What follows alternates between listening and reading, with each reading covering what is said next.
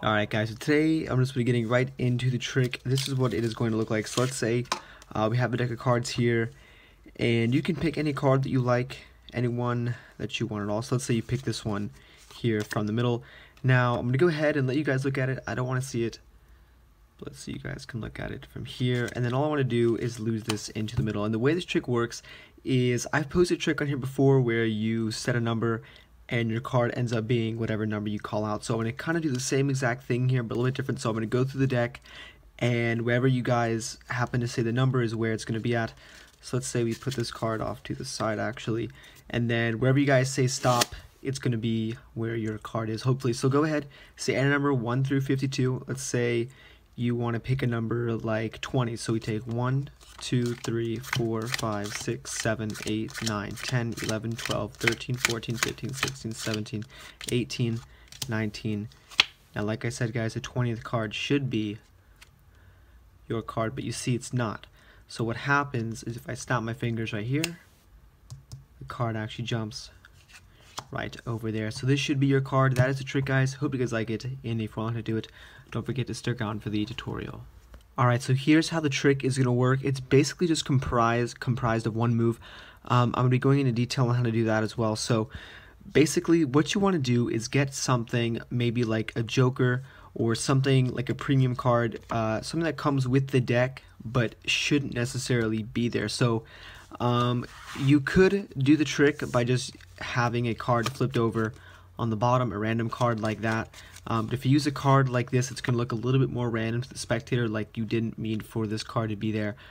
So you'll see what I mean in a second, but let's say we stick this card in the bottom of the deck, and it should look something like this. You're going to have that random card face up at the very bottom, and then at this point you're going to have the spectator pick any card. And the good part about this trick is that you can conceal the face-up card, so you can really have the spectator pick any card. Just make sure not to scroll all the way to the bottom. So let's say they pick a card.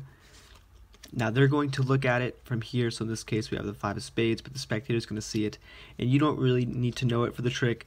So you can have them place it on top of the deck, and then you can give it a cut or something, but you're just leaving that card in the middle. So this is where their card is. You can just cut the deck, putting that face-up card directly on top, and it's going to look something like this. And then from here what you do is you tell the spectator, you kind of explain to them that they're going to be saying a number. Okay, it could be any number 1 through 52 in the deck, and as you say that, as you're explaining to them, you know, you can pick a number 1 through 52. I'm going to go through the deck one by one, and as you're kind of explaining that whole, you're going through the deck one by one process, you're spreading out the deck. You don't really make a big deal about this card being face up. You kind of make it like nonchalant, like you didn't know this card was going to be face up. But in reality, what you're doing is when you spread to this card, you're going to spread one card past the face-up card to catch a pinky break underneath the card below it, which is going to be their card. So from here, you spread past it, you get a pinky break right above their card. You now flip over that middle card, that one that's face-up.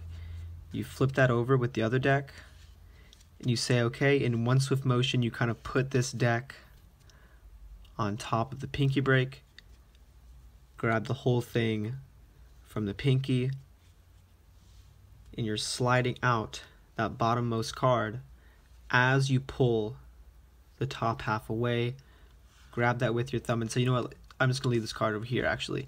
So you're really not trying to make a big deal about moving that at all. So if you guys want to go ahead and rewind that, if you want to get that again, you can. But at this point, you just put the deck back on top. Their card is going to be here. Okay, so then you can say, you know what, go ahead and call out a number. Let's see if this works. So at this point, you can just go ahead and deal out any number of cards, and none of the cards are going to be theirs, but then you snap your fingers and the card pops back over here. So if you guys want to see the explanation one more time, I'm going to be going over it. So you go ahead and you get that random card that is going to be on the bottom, face up from the bottom. The spectator's card, the 5 of spades, is going to be right below it, and at this point you say, okay, you know what, I'm going to go, you go ahead and call out a number. We're going to go through the cards one by one, and you kind of act surprised a little bit, but don't oversell it. And then you say, I'm going to go through the cards one by one, and as you're kind of just talking, you get a pinky break underneath that card, flip over there the face up card, and say, let's just go ahead and put that off to the side. And in that moment, you've now switched it out with the spectator's card. So I'm sure most of you guys have got it, but one more time, if you guys want to see it again, that card is going to be with the pinky break. Flip it over. You have 2 cards in the break. Square everything up. Grab it with the pinky break, from the pinky break with your thumb, and as you slide it away, you're peeling off that bottom card, holding it with your left thumb, pushing it off to the side. Alright guys, so this is a trick. I hope you guys like it, and as always, thanks for watching.